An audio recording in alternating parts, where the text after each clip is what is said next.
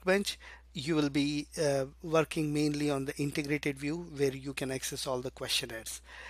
Besides this, you have the templates, you have the case documents, and pretty much you can send the documents for signatures and upload the signed documents, prepare case package, that is assemble all the case documents in one big file.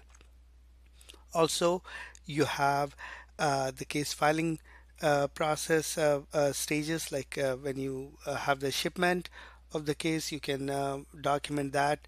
And pretty much all this, as you document, the applicant or beneficiary and also the petitioner can be notified through their own portals, if you want to. And you can go all the way through case closure, including the billing and invoice and payment history. Now, when you go to one of the links from these case items, like let's say you want to go to the questionnaires, this is what you will see in the questionnaires. Pretty much all the questionnaires that you have for the applicant, petitioner, and attorney. And as I said, the case links are there for pretty much all the processes that we have for the case. Same thing when you go to the next document screen. These are the document. This is the document screen. You can see the applicant has one document that is uploaded by the applicant. Petitioner has a couple documents uploaded for this particular case. You can see the case ID here, case title. Now I am using the same case title everywhere, so you can see what case I opened.